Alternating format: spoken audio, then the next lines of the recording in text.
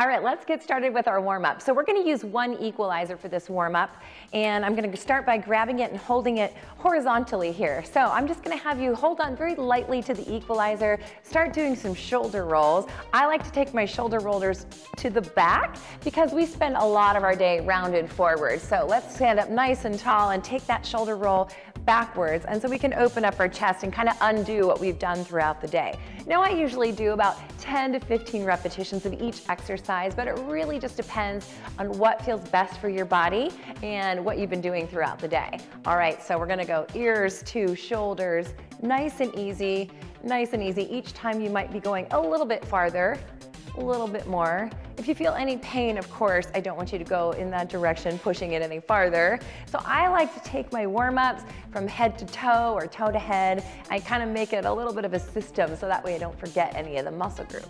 And the whole point of our warm-up is to, I'm going to have you turn side to side now, get a little rotation in your neck. The whole idea of the warm-up is to get movement in the joints that we plan to be working in our workouts. All right, take that equalizer and we're just gonna raise it up over your head and bring it down. Raise it up over the head, bring it down. Make sure as you raise it up, you're not arching. We're just getting movement in the spine. We don't want to overarch right here and sink into the hips. We want to keep our shoulders stacked directly over our hips. You could even do this warm-up on your own without an equalizer, but I do like how it kind of keeps control of my limbs so they're all going in the same direction. All right, we're going to take this and just press the equalizer forward. You can just take it a little forward and back. Now notice that we are not just stretching the muscles, but we're moving the muscles in a really easy way. We're going to take this up overhead in a really easy way, in a very similar pattern to what you're going to see in the workouts. So I like to save the static or the holding stretches to the end of the workout. Now we're going to alternate that front press to the back press. Here we go. Front press, overhead press. Front press, overhead press.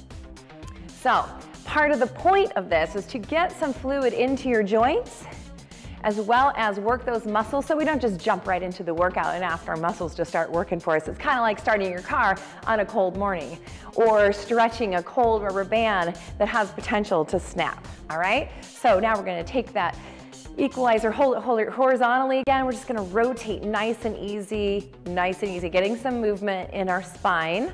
When it comes to my warm-up, I like to include all the different ranges of motion. So I like to do things that are front and back, up and down, like overhead, vertically, horizontally, and then we have to not forget the rotation and even the side bending. So we're gonna add a little bit of side bending here because we move in all these different directions throughout the day, and hopefully your workouts are designed so that you're getting all of these rotations and front and back movements and side to side movements as well. All right, we're gonna now add a little bit of hip rotation as well. So I'm just gonna have you take that nice and strong. We don't wanna get loose in the back here. We wanna make sure that our abs are controlling this movement so that we have a nice strong stop here. We don't wanna just have it swinging back behind us, all right? So nice pivot. We're starting to get the hips involved here.